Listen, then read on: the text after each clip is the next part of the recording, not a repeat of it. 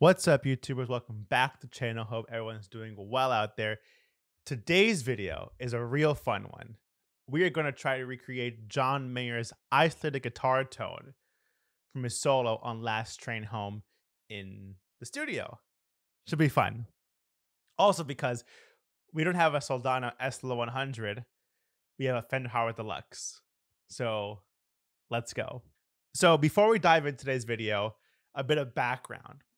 Last Saturday, I think it was, the session on IG, he broke down Last Train Home track by track. Drums, percussion, bass, keys, all 9 guitar parts from John, as well as the vocals. Even more cool was that John, Aaron, Sean, and Greg Fillinganes, they were all in the chat talking to all of us, talking about the recording process, talking about the gear that was used, answering questions, etc. So we found out that for the solo, it was the Soldano SL100, which we saw in the Last Train Home music video, but we had no idea what it was for. We also found out / confirmed the use of the Boss CE2 for the chorus. It also revealed here in the isolated guitar track for the solo that there was a ton of reverb and delay. The delay really sparked my interest because it was one of those delays that as he was playing wasn't getting in the way, but when he stopped playing, the delay feedback appeared. So I think that was added in post, delay and reverb. So like mentioned before, today's video, we're going to try to recreate that same tone in the studio. So let's go. Alrighty. So now we're plugged in, ready for the fun part of the video, constructing this tone. So, as mentioned before, the rig is not really what John used because we're not using a Soldano amp, nor are we using a Boss CE2. We're using Silver Sky, Golden Mesa, into my pedal board using the King Tone Soloist, Way Huge Blue Hippo Mark III, the small version, all going into the best amp in the world, the Fender Hot Rod Deluxe, and using the aux for the recording and providing reverb and delay. Like I said before, hearing the ISO tracks on Instagram from the session on IG Live, we heard a ton of reverb and some killer delay. So we're going to do our best to recreate that tone. So before we start all that, adding overdrive, chorus, delay, reverb, here is our guitar tone just plugged in, clean. No effects, nothing.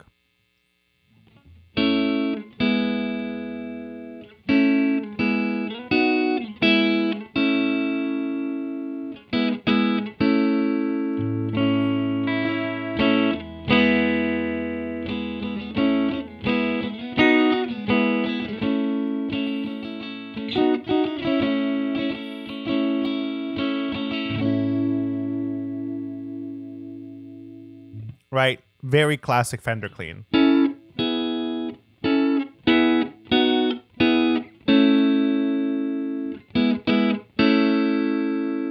Right?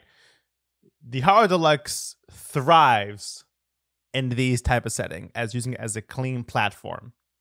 So now we'll add in the Way Huge Blue Hippo. It is brighter than the CE2. It's pretty obvious, but hey, that's what we got. You don't need every pedal John has. So here's the Blue Hippo. Still clean.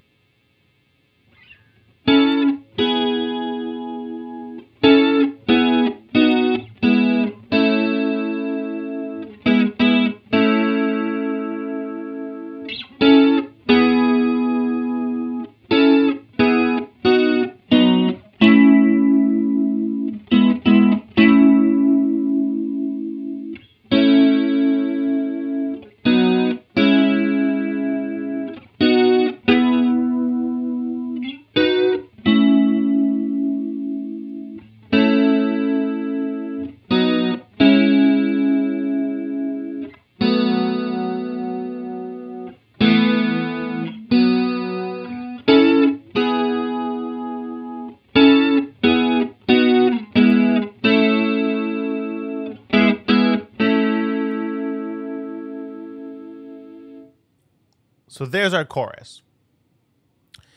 Now let's go to the aux and add in our plate reverb, right? The setting I am using on the aux, which you can see also on the screen, is called the comfortable lead setting, but I modified it so you can see my settings now as well. So here is plate reverb on and chorus.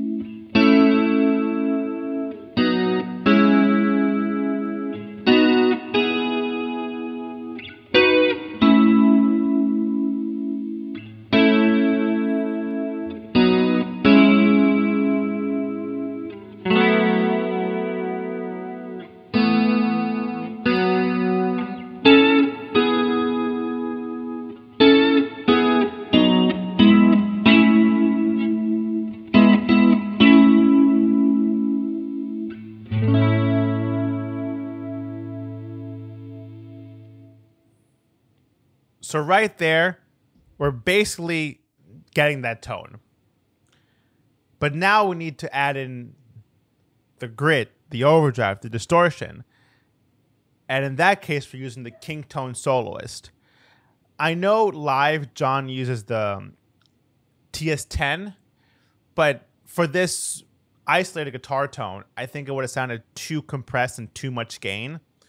So I had the Soloist with the gain pretty high, volume around like 11 o'clock, body about 1 o'clock, and tone about 11 o'clock as well in the stock setting. So now we're adding King Tone Soloist with chorus and plate reverb. It's going to get pretty loud.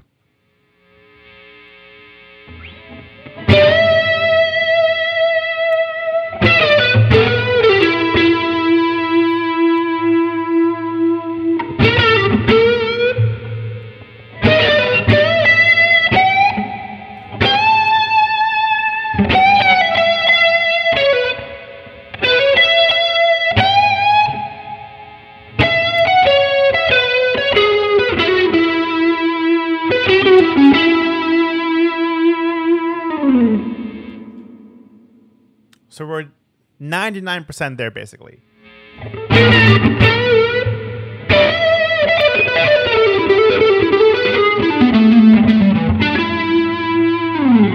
Right? That's the sound, I think.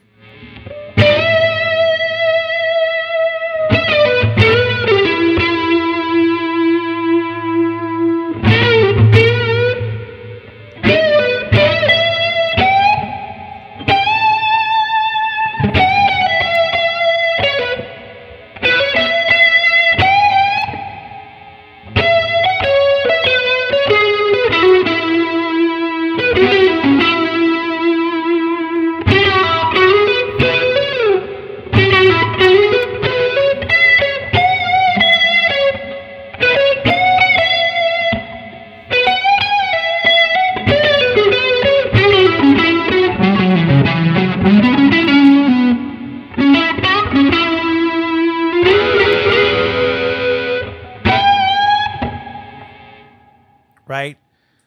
We're in that ballpark with what we have.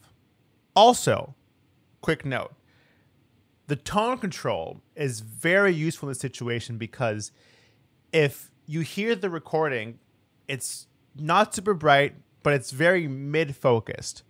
So I'm going to turn my tone control back a little bit from 10 to about, let's say, 6. And that'll just help roll off a bit of the high end, which is really nice, actually. Check this out.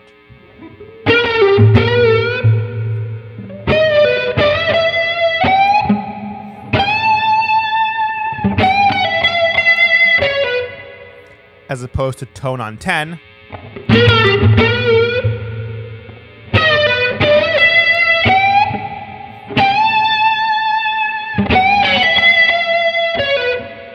They both work. Just up to you. Do you want it brighter or darker? I like it actually about tone around 6.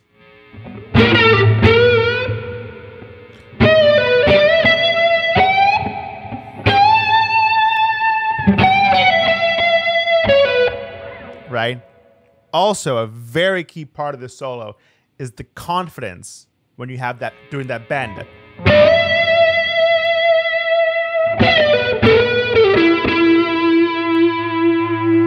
And vibrato.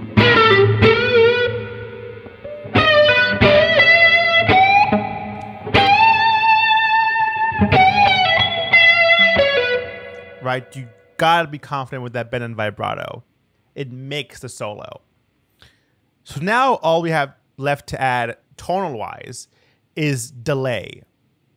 I have, as you can see from the aux, a dual delay at about 185 milliseconds. Makes nothing crazy, about 2.9%. So it's sitting right below the reverb, right? So here is plate reverb, delay, King Tone Soloist, way huge blue hippo, Fender Hot Rod Deluxe clean amp.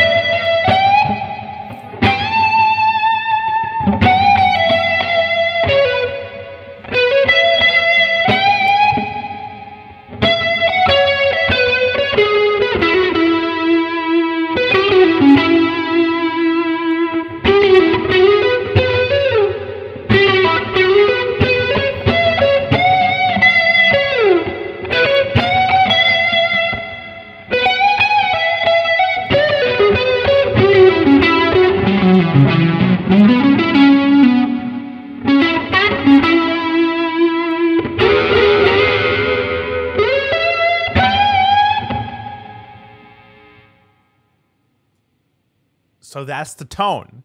Again, if we take everything off, here's our starting tone.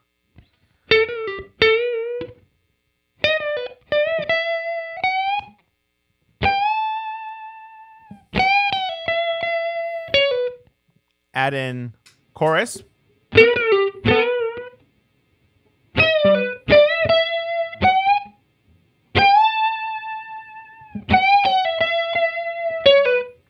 Add in plate reverb.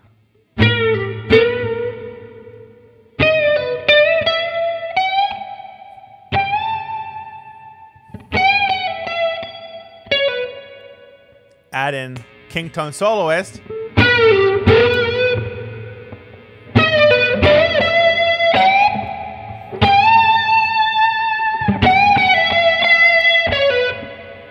Add in delay.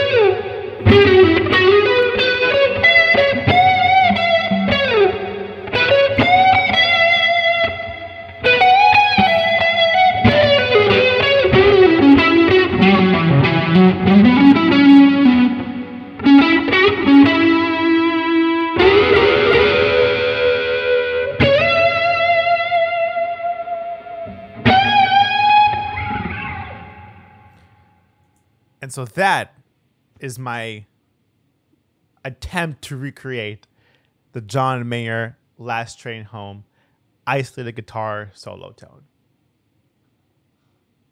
Well, all right, guys, that's today's video, trying to nail John Mayer's isolated guitar solo tone for the solo on Last Train Home.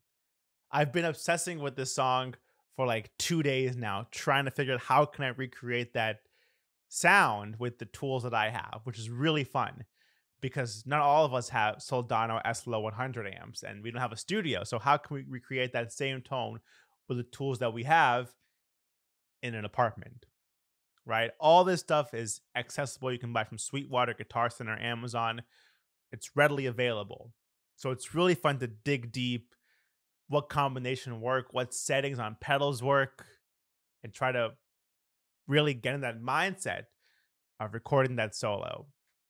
So that is today's video on last train home solo tone. Let me know how I did. Did I get close? What do you think? What could I improve on? Let me know in the comments below.